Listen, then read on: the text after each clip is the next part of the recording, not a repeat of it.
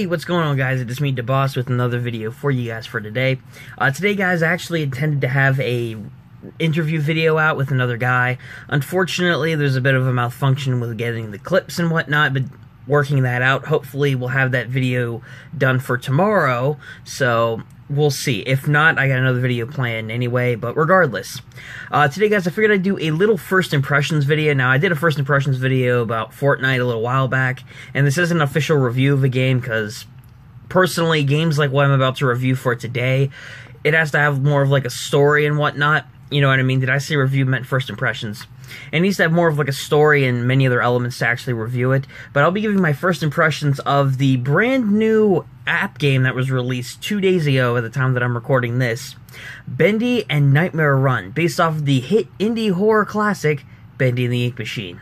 So guys, I guess I'll start by giving my first impressions on the game. First off, this game's amazing. If you don't have it downloaded on your phone and you're a fan of Bendy or you want to go check out the game, I would recommend you do that.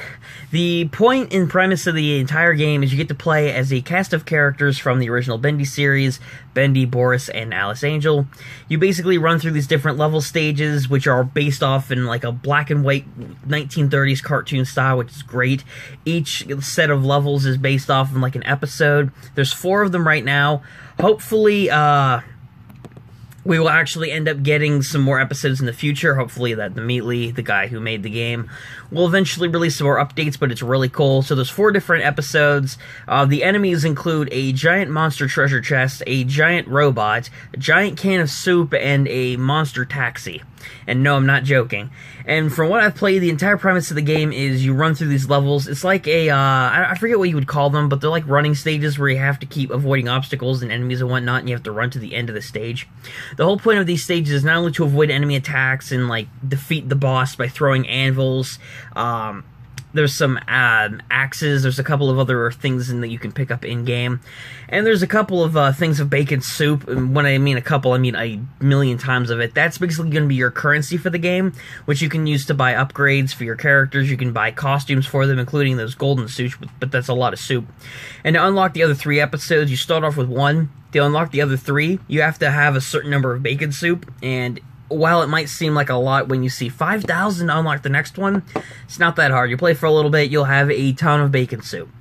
Yeah, but from what I've found, though, this game actually is pretty dang good. I'm not gonna lie, though, there's a couple of problems that I do have with it, but overall, the graphics are really amazing. The gameplay is amazing. I love the Bendy franchise, so maybe, you know, it seems a little bit biased, but just it being a regular app game with all the stuff it has available into it is really great. They have really cool power-ups that you can get with the bacon soup besides I'm not joking, it is the currency. So, like, besides, like, the different levels and episodes you can unlock, you can also unlock, like I mentioned, costumes. You can also, and this is really good for any Bendy and the Ink Machine fan, as you progress through the game, there's 5 different acts throughout the game, right? There's, like, first 4 levels, I guess you call it, then, like, the final level, and each one gets progressively harder, where you have to take out the big boss of that episode, and various other little bosses and whatnot that you have to avoid and constantly deal with, which is really cool, all the while you're running with your character, which is really awesome. Another system, but I'll get back to that in a second. But one feature that I really did like, by the way, too, was each character, Bendy, Boris, and Alice, each have their own character traits. Bendy's just a well-balanced character. Alice, I know that she has less health, but she can collect more bacon soup, so that means you'll get more currency, but you'll have less health. And I forget what Boris's is. If somebody knows, let me know, I guess. But I forget, but Boris's, I thought was pretty good, too, from what I remember. But the cool other thing that you can do with the currency that I touched on earlier was, for any Bendy fan, the more bacon soup you collect and the more achievements that you get in the game, you can unlock access to the merch shop. Now, the merch shop's open, but more and more merchandise becomes available to you to actually buy in the app and have shipped to your house, which is really cool. So they have the in-game store, and it gives you a lot more incentive as a reward than, yeah, the other stuff in the in-game's cool. But merch that you can buy exclusively to the game, that is amazing. That is a great achievement. That was a great idea that the Meatly, and I believe the name, Mike Mood is the guy's name, the other lead developer. Really amazing idea. I've never seen that implemented in an app game before, and it's pretty cool.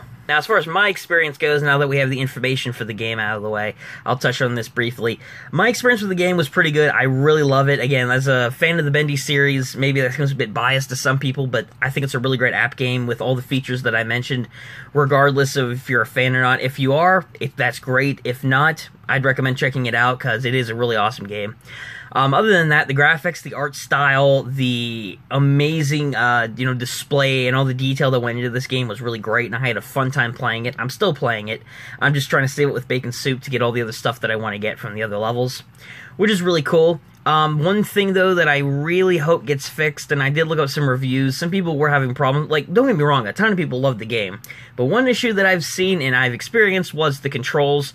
At certain points in certain stages, as it goes on and on more and more, as you're avoiding more enemy obstacles and you're getting to further stages, it gets harder to control Bendy or whoever you're playing as. The controls can lock up and get stiff, and they can delay, which is not good, especially when you're avoiding obstacles and trying not to die in the level. So this might be a little glitch in the game, it might be a bug, I don't know what it is, but it does happen occasionally, so keep that in mind as well. Not saying don't get the app based off that, but that is a little bit of a pre-warning, at least at this time in this video. I don't know if it'll be fixed at a later date. Hopefully it will, because it does get a little annoying. It happens not all the time, but sometimes, and it can really mess you up when you're trying to go for a really good rating for the levels, what I'm trying to say there. But other than that, though, the game, great experience so far for me. And that's going to do for today's video for me, guys. I hope you guys did enjoy this first impressions video. I really am enjoying this game. I would recommend you guys checking it out if you haven't already. And if you have, hopefully you're having a great time with it. I honestly do, especially for all you Bendy the Ink Machine fans and or people who are just now getting into it.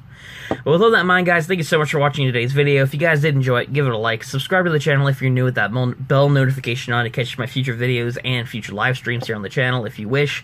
And comment down below what you guys thought of today's first impressions video, as well as letting me know what you guys think of the app if you have played it, or just giving your overall thoughts in general. With all that in mind, guys, thank you once again for watching, and until next time, I'll catch you guys later. Peace out, bosses.